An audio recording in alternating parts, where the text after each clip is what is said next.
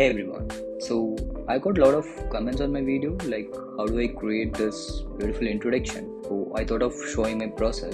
So in this series I'm gonna make few videos for different approaches and tool, also how you can present your work like a pro. So I'm gonna take this video. You can always find the source file under each video in a description. So you could download from the drive.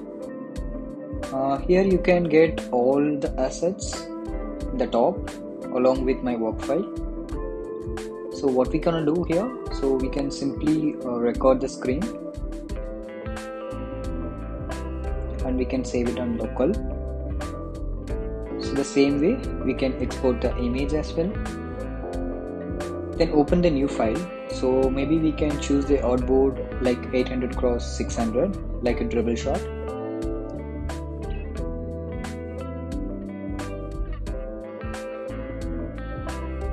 Then open the folder. Then we can drag our recorded video. Video have any issues, so you will get this pop-up because of this file format issue. So to resolve this, what we could do, so go to this website and drag your video in it, then hit start. Once it's done, so you can download the file. Now you can able to add your video in a XD.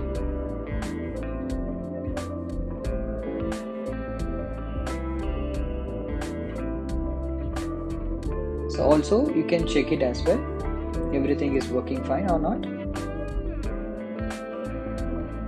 Then add one rectangle top of it. Maybe we could use radius 20, no border. Now select both of them and we can mask it. So you could get that corner radius for the video. Then add one rectangle and duplicate the same shape. Maybe we can change the color also, little gray. Then we can duplicate the same shape, maybe one more time.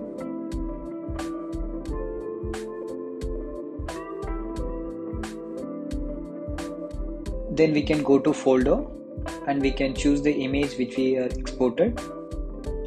Then we can replace this image.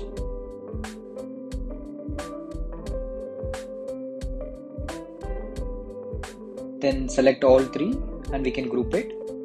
Then select these two images and move it to the center point like this. Then duplicate the artboard 3 more times. The first artboard, we can push this under below like this. The middle one, let it be. The third one, we can adjust like a before.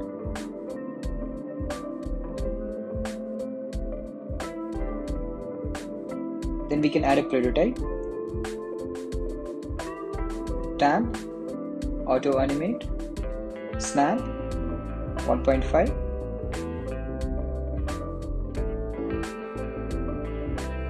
Here stamp rather than time. Now we can check it. Awesome, right? But problem here, that video is not playing. It's because of we are not turned on the property. Just change it to play automatically.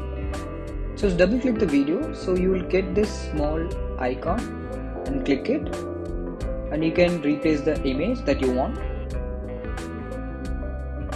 Also few more settings for you to play around with it. Now we can check it.